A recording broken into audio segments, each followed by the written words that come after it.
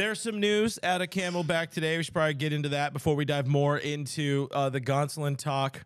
9 players cut from camp today. You got those names? You want to run through that? Give the people a chance to hear your beautiful voice? Yeah, let's go through those names. I actually have it right here.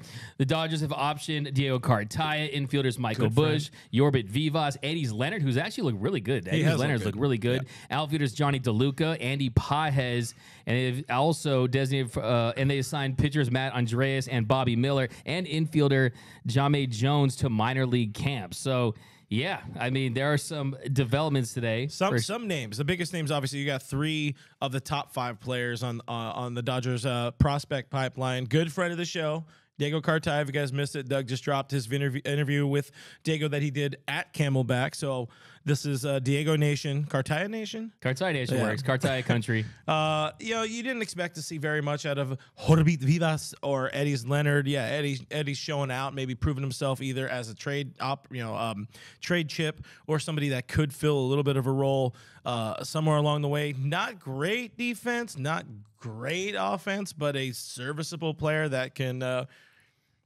fill a need here and there. But the other biggest name, Bobby Miller, who they said last week for some reason is not going to pitch this spring. I think it's kind of weird the way Dave kind of brought it up. It seems like they just don't like where he's at mentally in his game. Is that kind of what you read out of it? Yeah, that was really my big takeaway. They just feel that he's really not in a position where you want to just throw him out there. Maybe you do some damage to his psyche. Maybe you don't think from a delivery standpoint he's where he needs to be, because that's really been the key for him, is try to smooth out that delivery. Yeah. It's been wonky at times. You see him struggle with runners on base pitching. And yeah, I think with Bobby Miller, they're just really slow playing because they're thinking long term. And they definitely have the bubble wrap on him. But he's one of the guys that I was most excited to see this spring, because I asked Dave Roberts one of our first days there about Bobby Miller, and he said that he's a guy that has that plus stuff, and that we are going to see him pitch for the Dodgers this year. But yeah, very interesting development to at least not give him a little taste of spring training action at this level. Yeah, definitely surprising. I mean, he got into some games last year during the spring, pitched in Anaheim, and just because he's cut from the roster now or reassigned, optioned, whatever. Not option, reassigned, because he's not on the 40-man. Just because that happened now doesn't mean you're not going to see him at any point during spring training still. They can reassign, they can cut, they can option. They can still come back and pitch in a major league game. So hopefully they give him the opportunity to pitch once again against the Angels in the Freeway Series or something like that. The other biggest name, Michael Busch, a guy that even before it happened, we had kind of planned to talk a little bit about on today's show. Busch, I think, is honestly the biggest name that was optioned at this point. The worst part is, dude goes out and throws up a 3-for-3 day, and then it's, hey, you're rewarded with the minor league barracks. But Dodgers just doing what they got to do. They cut the roster down to 50. Of course, they got to get down to 40. They got a few guys that can clear some spots, with Lux eventually hitting the 60-day IL, Alex Reyes. Possibly I don't think you're going to see you're going to see, Walker Buehler's one. You probably won't see that with Daniel Hudson, but they can clear some roster spots, kind of give themselves the optionality. But hey, you also got to eventually find a way to open room for at least Jason Hayward on the minor league side of things. But hey, spring training, second round of cuts. That means we're that much closer, like you said, to opening day, which is a good day. Yeah, it's a great day. It's going to be a night game, which is going to be awesome. But yeah, kind of touch on your point.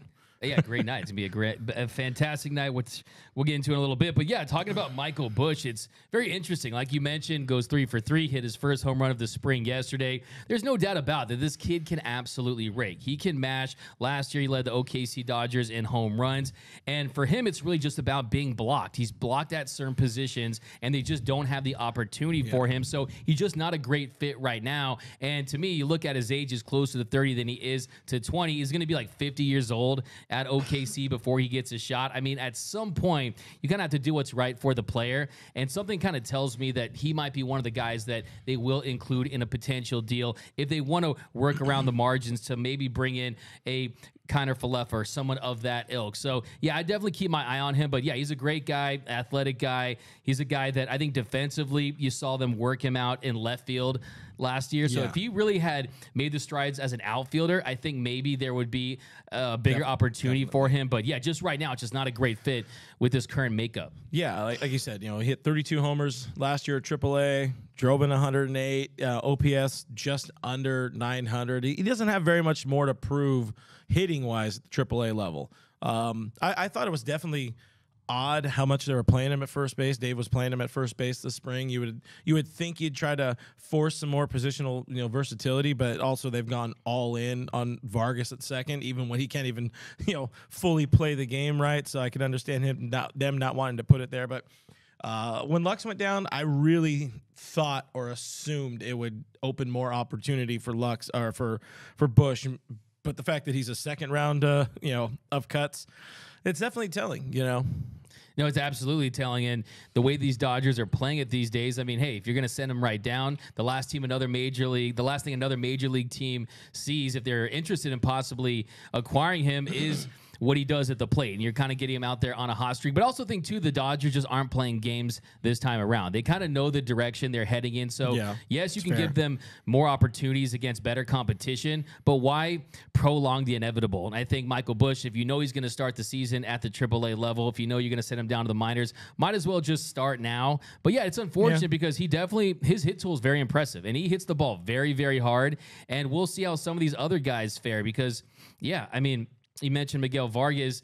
Look, Miguel Vargas is a guy who is going to be playing this second base position. He's going to get the runway there, but can also spell Freddie at first. He can also play some third. Muncy can spell him at first. So, unfortunately for Michael Busch, it's just kind of the wrong team, the wrong time when it comes to opportunities. And, if I were him, I mean, when I spoke to him in the clubhouse, I was asking him about is there a frustration level when you're with this Dodgers organization, a team that has all this talent, all these resources, or is it just kind of a wait for your opportunity? And do you kind of feel like just being here and taking that development is worth it? He told me it's all worth it. So for him, let's say he goes on to another team at some point, he still was developed by the Dodgers. So even though maybe he never plays for the Dodgers in the show, but wherever he ends up, he'll still benefit from their coaching and development. So I wish the kid the best, and I really hope he gets his opportunity sooner than later. A couple other little mini notes before we get into the comments here. I think the team did do their